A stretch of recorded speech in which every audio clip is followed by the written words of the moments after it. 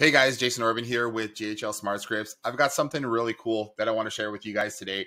This is something we've been working on for a little while. We built it for another system, and then I thought, you know what? I think this is too good not to share with everyone. So where we originally started out with this was we built a subdomain, automated subdomain creation thing that you can add to a form that we're using for one of the accounts that we're working with, one of our clients. And the idea behind that was that as you're filling out a form or an onboarding form or something like that, you could come in here and the client could type in what they want to use for their subdomain, say for onboarding and stuff like that. And then they could check to see if that subdomain was available. And actually, if they don't fill it out, it doesn't allow them to submit the form. So what we ended up doing was, let's say Jason Orban, let's check that right there.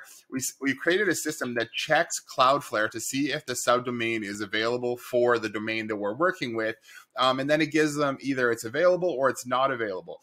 And if it's not available, then they can't submit. But if it is available, then they are allowed to submit the form, right? So this made it so that when we're creating our accounts or onboarding our clients, we don't have to try and guess what a good subdomain to be for them. We can allow them to pick. We don't want to have to go back and change things afterwards. And then we also don't have to ask clients for their domain information, the registrar information, if we're not using their actual domain for their account. Because one of the things you probably know if you've been working in this industry long enough is that trying to get the registration information from clients for their domain, get access to their registrar, can be quite a pain. I mean, so if you're asking for somebody, hey, can you send me the login information for your registrar? Can you pass that over? They'll send you the login to their WordPress website, or they'll send you the login to their Wix website.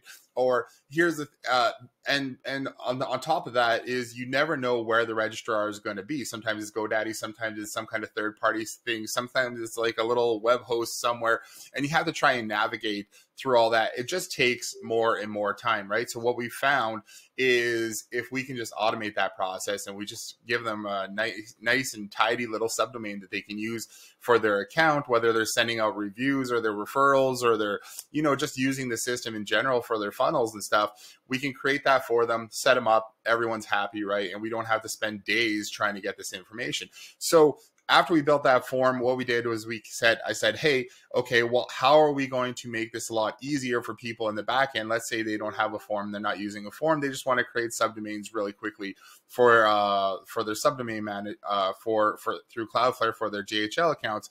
So we ended up coming up with this. And what this does is it allows you to import your domains from Cloudflare, get access to those, and then be able to pick which domain you want to create a subdomain for. Go into high level, ask high level, say, hey, I want to create one for a regular GHL account, one of the new faster funnels things they came out with the other day, or a GHL membership.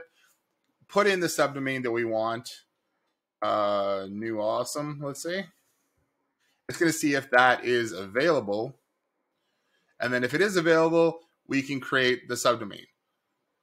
Okay, and then we can just copy and paste this into our high level account under whichever account we need to add it to. Let's just go open this up.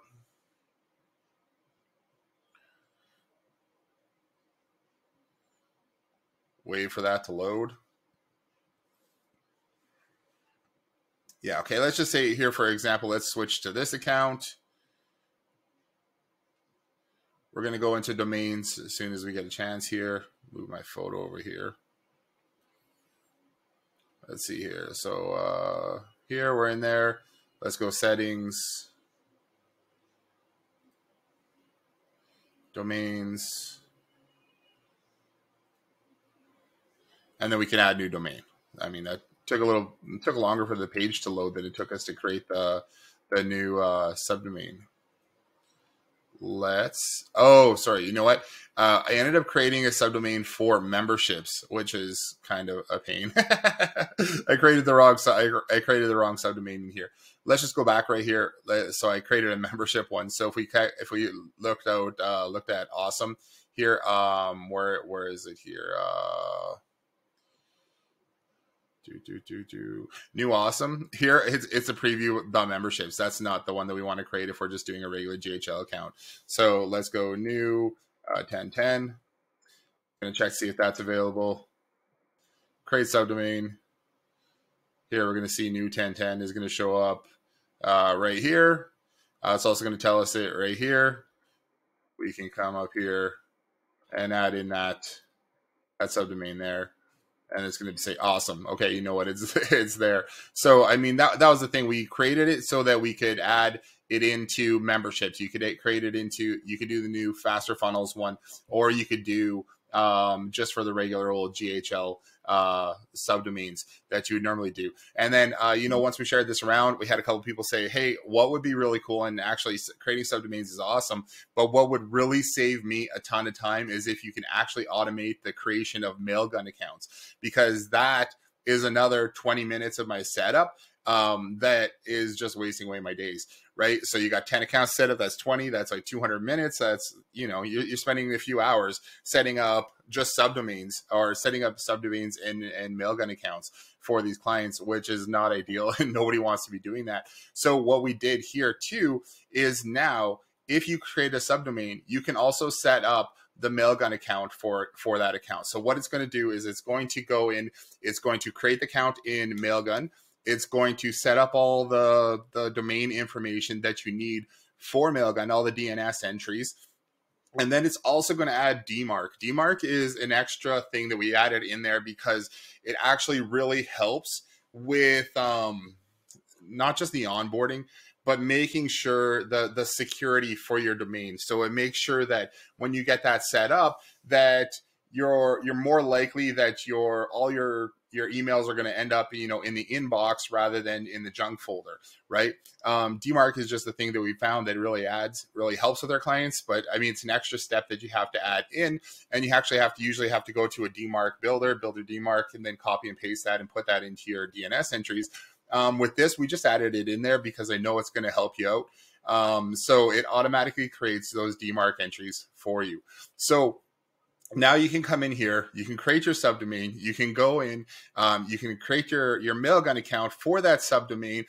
Again, I'll just reiterate why we did the Mailgun part. The Mailgun part it was created was because if you have all your clients on one single Mailgun account and you don't have that separated into subdomains, if you have a client that says, hey, I'm going to send out 5,000 emails today and just start spamming cold emails because I bought this list for $5 off of Fiverr, and that flags your account as spam, that means everybody in your system who's using that Mailgun account is going to get flagged as spam because they're using that domain, they're using that your account with that IP address and everything, right? But if you can go in and create subdomains for each one of these email accounts for each one of your subdomains, then they're kind of segmented off into their own little thing. It's not going to necessarily affect your entire account in all your accounts because you've now created their own Mailgun account inside of there. Now we have training on how to set this up, how to get everything rolling, how to set up the onboarding form, how to do all that inside of our membership training. So you're going to get access to that. And plus you're going to get access to this. So if you're interested in something like this, you want to check it out, message me. I'm going to post a link of where you can pick this thing up. It's cheap. It's $12 a month. And then you can get going with that. So look forward to seeing you guys with it. If you have any questions, obviously reach out, post below, and excited to see how this thing goes. All right. Talk to you soon.